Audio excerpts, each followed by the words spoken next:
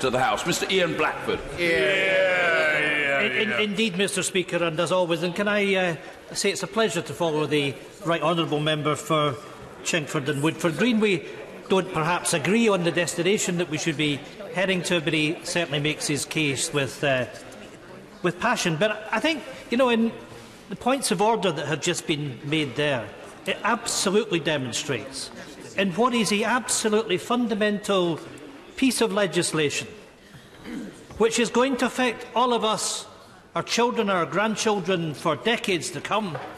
We must have proper scrutiny. We must be able to tease out the facts of the matter.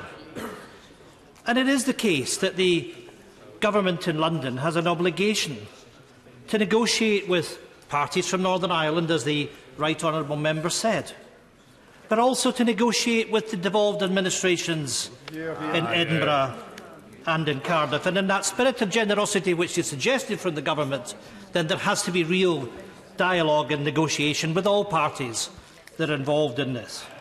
Because the simple fact remains that whilst we on these benches have no desire to leave the European Union, I do regret that over the course of the last 3 years that we haven't had the opportunity to explore in detail a compromise position which may have been staying in the single market and customs union, which in doing so would have resolved many of the difficulties that we now face when it comes to Northern Ireland. And I have to say, and I thank the right honourable gentleman for reminding us that we spent 100 hours in committee over Maastricht.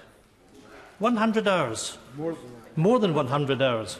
Mr Speaker, what on earth are we doing? What on earth are we doing? Pushing this legislation through over a couple of days. And I do appeal to everybody, and I mean everybody. I'm looking at members on the government benches. Let this House do its job. Let this House do its job, and let's have proper scrutiny over something which is absolutely so fundamental. Being at the heart of the Maastricht Rebellion, I will simply make a very simple point. In the first place, there was no manifesto commitment to the Maastricht Treaty, and secondly, there was no referendum. I have to say, I'm not sure what the relevance of that intervention was at all. But let me say one more time, and then I'll. I'm very grateful to the honourable gentleman for giving me right. Isn't one of the most critical points that not only is this a new deal, but I can find no part of it which actually meets a single promise that was made by the Leave campaign in the referendum. Not one of their promises has been met by anything in what is a very important new agreement. And it must be right that this place should scrutinise it. Because as we've already heard, not only are people, I'm sure, inadvertently standing up and asserting things which don't appear to be the case, but as all of us look through this huge weighty document which contains new parts to it, we discover almost on every turn of the page something new that should be scrutinised. I have to say the right honourable member is absolutely correct. The bill was published last night. It takes time to have effective scrutiny of this. And when I look at the government benches, I can see many those sitting there that if this was happening, if the boot was on the other foot, they would be screaming like mad that this House was not being able to express its democratic obligation to look at things carefully. But let me just look at one thing very quickly. We know that because the transition period is going to end at the end of 2020. And we know that if the government wishes to seek an extension to transition, that it has to apply for it by the summer of next year. Does anybody in this House really think that the United Kingdom is going to be able to conclude a complex trade arrangement with the European Union by the summer of next year, so we can have the security of knowing that we don't need that extension? Quite frankly, Mr Speaker, they are living in a fantasy land if they do that. And it's on that basis, that I say to members all around the House, but particularly opposition members that I know are tempted to vote with the government this evening. be careful. Be careful. Because what you're doing is you're writing a blank cheque to the Prime Minister and the Vote Leave campaign that runs this government to drive the United Kingdom out of the European Union on a no-deal basis at the end of next year. And friends, there is nothing you can do to stop it. I'll give way firstly here.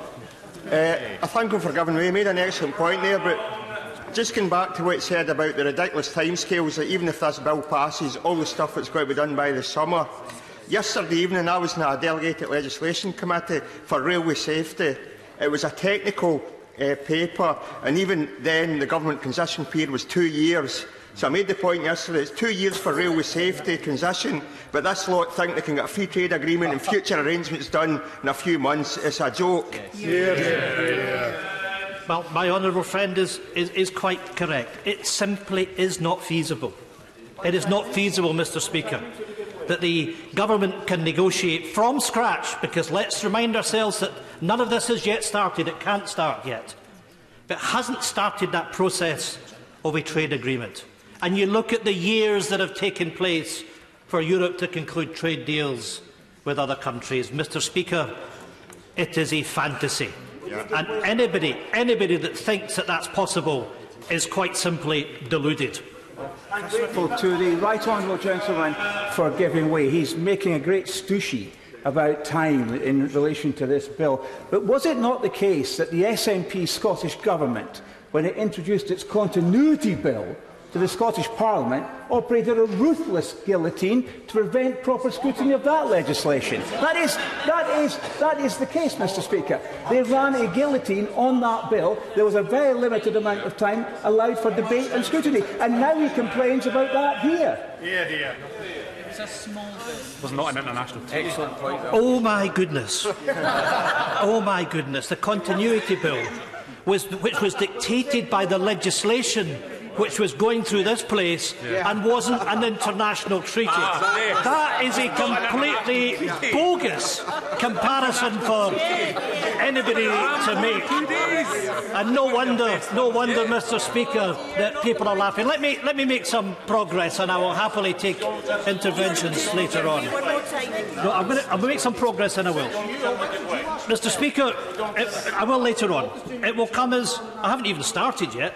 It will come as no surprise to this House that Scottish National Party MPs will not vote for this legislation that seeks to implement the destructive Brexit deal. And I commit all 35 of our MPs to do so. We will be united. Scotland, of course, voted to remain. 62% of those that voted in Scotland voted to remain. Yet again, we are the only part of the United Kingdom being taken out of the European Union, out of the single market, out of the customs union, against our will. England voted to leave, Wales voted to leave, and Northern Ireland is getting a differentiated deal. There may be issues with it, but Northern Ireland is getting a differentiated deal. And that, Mr Speaker, at the very least, puts Scotland at a competitive disadvantage. Yet Scotland is being sidelined and silenced. Well, Mr Speaker, Scotland will not be silenced. The SNP are here to fight this toxic Tory government. Scotland's voice must be heard and we must be respected. Thank you, Mr Speaker. What about London? Not talk about it. You can talk about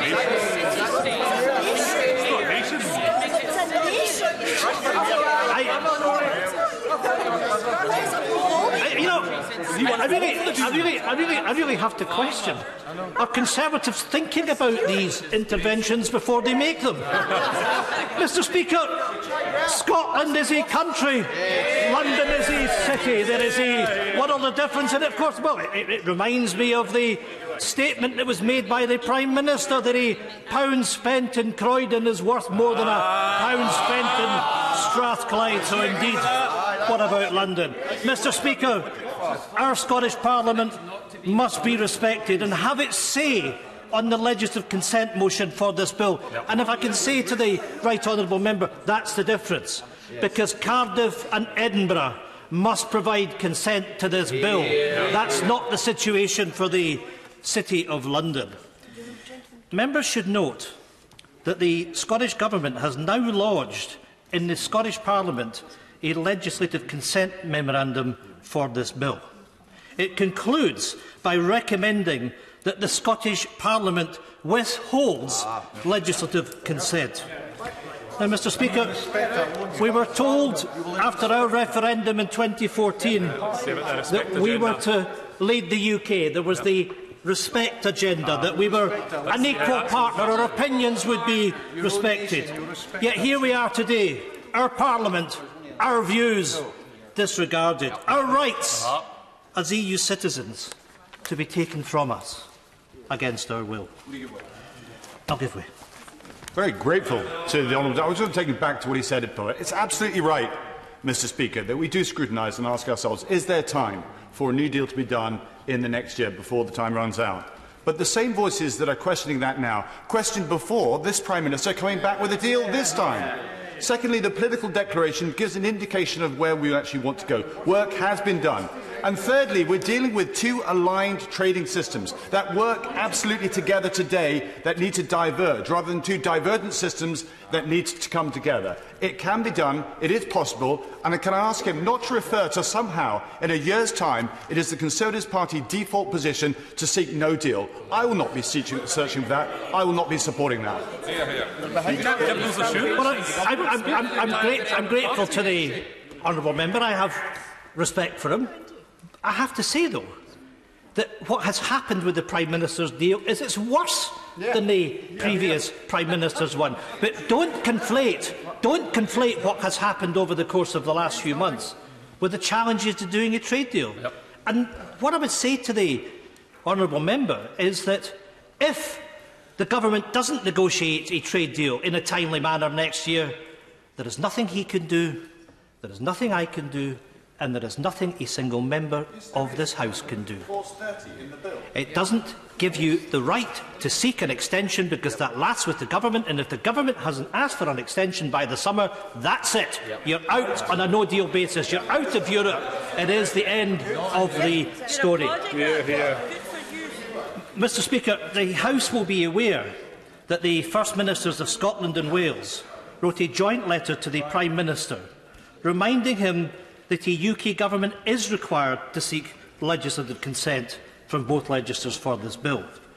And the Prime Minister must make it clear that consent will be sought from the devolved institutions and the will of the devolved institutions will be respected. That, after all, was the promise made by the Tory Government to the people of Scotland, that our devolution settlement would be protected and respected, not ignored. A promise, Mr. Speaker, that has already been broken. In their shameful power grab at the time of the EU Withdrawal Act 2018, which gave UK ministers the powers to restrict the competencies of the Scottish Parliament. Well, I can see the minister shaking his head, but I'm afraid that's a matter of fact. Unilaterally and without agreement. Mr. Speaker, that was the first time in the 20-year history of devolution that any government legislated on devolved matters without Scotland's consent. The shameful act is a direct and deliberate downgrading of our devolution settlement. It disrespected those that voted in the devolution referendum of 1997 and the Scotland Act that defined the limitations of Westminster's powers and that this place could not interfere without consent, undermining the Sewell Convention, breaking once again the promises that the Conservatives made to the Scottish people. Mr. Speaker, SNP members made their anger known at these actions, and I pleaded on that day, in fact, before you threw me out of this House, and I don't quibble with your judgment, that Scotland will not stand for this, and, Mr. Speaker, we will not. Let members on all benches be warned. Support the Government today, and you will show disregard for the Scottish Parliament and the sovereign will of the Scottish people. There will be a price to be paid. It is worth noting in their letter to the Prime Minister, the First Ministers of Scotland and Wales were clear that that extension must be sought. Thank you to the honourable member. Would he also agree that this particular bill is extremely damaging to people in Wales, and that the rights that he is talking about in relation to Scotland should be absolutely afforded to Wales? This bill is totally damaging to the people of Wales, to the farmers that many of us represent, and to those businesses. And I thank the honourable member for the opportunity to speak. Thank you. Well, I'm most grateful, and she makes a very valuable point. And I want to thank the Welsh Government, who have worked hand in hand with the Scottish Government, because quite simply our rights are being diminished by what this Government is doing. And we have a responsibility, not just across government in the devolved areas, but across party, to work together to make these points. Because it's clear, Mr Speaker, that the devolved institutions must be given the full opportunity to scrutinise this legislation. And the fact remains, actually, that the Scottish Parliament is on recess. It is having to be recalled because of the desire of this place to ram the legislation through at short notice.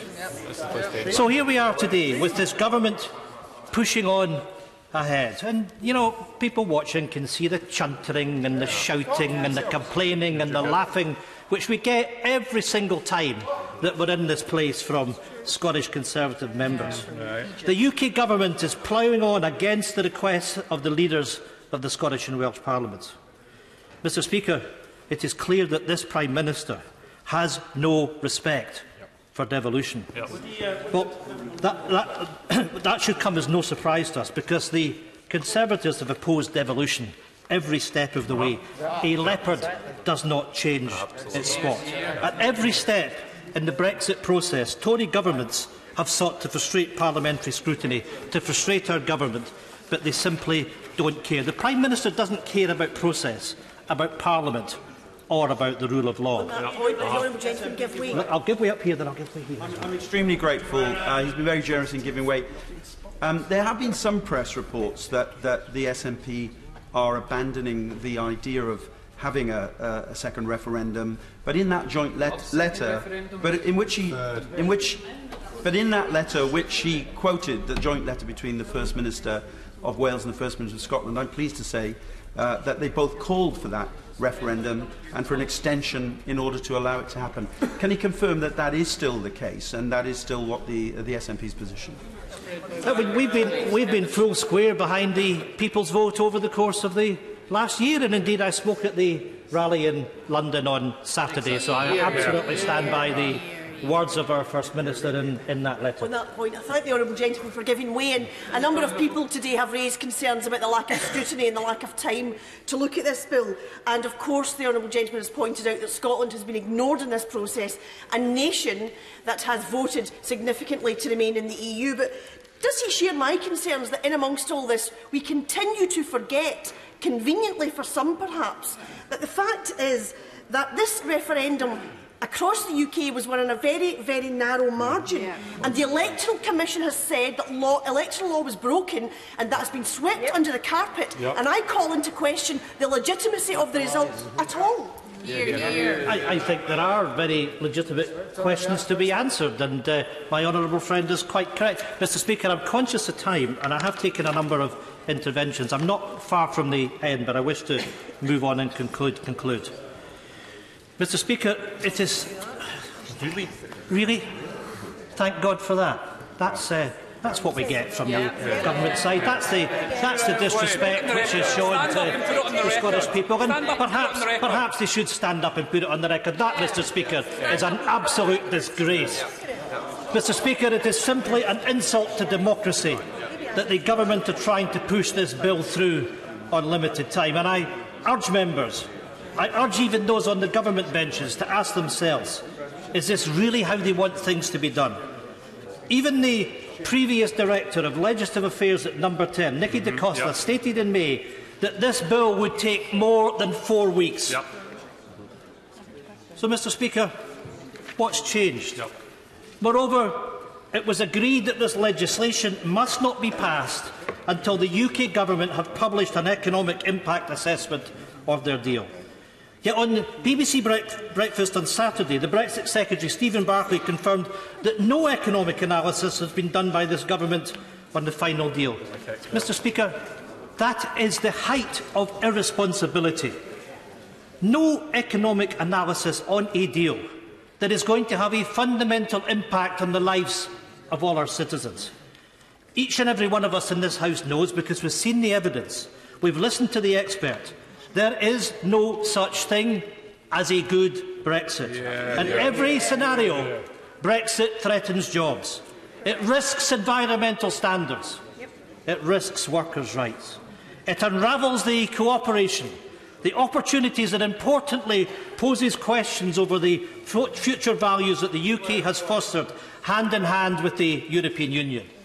Mr Speaker, this Government is closing its eyes. It is putting its head in the sand and it's hoping that the sun comes out, the sunny uplands that the Brexiteers talk about. But that is reckless. It is foolish. The arrogance and the incompetence of the Government cannot and must not allow to go unchecked. Our priority must be today to ensure that an extension is negotiated and secured with the European Union, so this House can scrutinise fully and properly the significant lasting changes this legislation will mean. In closing, I want to touch on some of the substantive points as to why, under no circumstances, will the SNP ever vote for Brexit and this shameful deal. Despite our efforts to compromise, this legislation will take us out of the European Union, out of the single market and out of the customs union. With the Prime Minister's deal, under a free trade agreement, Scotland's GDP would be around 6.1% or £9 billion worse off than if we stayed in the European Union. That, Mr Speaker, is equivalent to £1,600 per person. That's the cost of the Prime Minister's Brexit for Scotland. Northern Ireland businesses will have easier access to the European single market, while simultaneously enjoying unfettered access to the UK market. There is significant uncertainty as to how the economic impact may play out, but this could see Scottish business losing market share with direct competitors, risk supply chains that may be reorganised to take advantage of Northern Ireland's preferential access to the single market, and may even play a role in location decisions in some cases. The SNP is significantly concerned that the removal of the commitments on environmental protection from the withdrawal agreement and restricting them to the non-binding political declaration opens the door to UK divergence from EU standards. The political declaration remains weak in relation to human rights, and in particular in importance of continuing UK compliance with the ECHR. Mr Speaker, Scotland will be worse off, unfairly disadvantaged, despite our will to remain. Therefore, I urge members, do not sell out Scotland. Listen to the will of the Scottish people. Protect our devolution settlement. Respect our democratically expressed wishes. Stand by the rights of the Scottish people, businesses, farmers, crofters, fishermen, students, doctors and nurses. Stand by them and vote to stop this disastrous deal and give the Scottish Parliament and the Scottish people their say. Thank you. Order. We will